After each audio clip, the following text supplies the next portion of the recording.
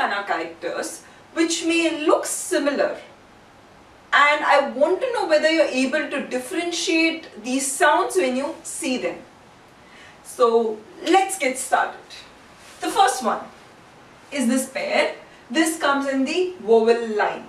I told you that if there's a line here like this, it becomes O, and this is an apple hidden here, it's A. The next one, these two. If there are two lines cutting across, what is that? Ki. And one line drops off, it is sad. One line goes off, it's Sa.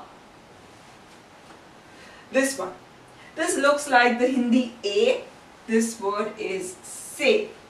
And if this turns towards the opposite side, without the line, it becomes Ri. This one is K. L and T talking to each other. And this one is Ni. I am sure this is an easy guess. You remember the example? Two chopsticks holding on to noodles. So this is Nu. Noodle gets dropped off. Me. I drop the noodle. Me. This one is in the Ra series.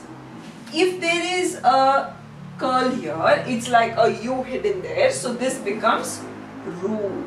And this is Ro.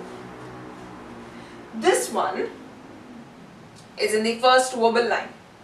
Just a Z with a line above. This is A. Z with a C below. This is So.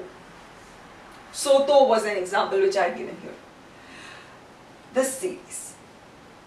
This letter, I told you it looks similar to Va in Hindi language. This is Su. And if it points this side with a curl, this becomes Mu. Good going. Last three combinations. These three. I had already mentioned about it when we had discussed the characters. If there is a knot below like this, it becomes Na series. It is Ne. Curled towards outside is Re. Curled inside is Va. This is the T kind of characters. This is Ta. This one with a knot here, so it becomes Na. And this is Chi. Remember that as this is the chin. So Chi is the sound for this character. This is the L series. I have already covered this, though still repeating it here. This one is Ha. This is Ho. This is Ma and Yo.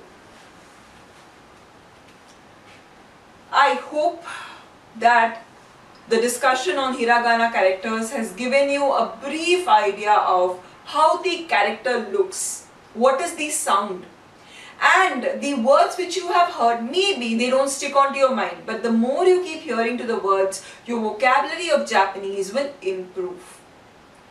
Only if you master hiragana characters can we move on to the next script, which is katakana. So stay tuned for our next video on katakana. Meet you soon. Bye bye.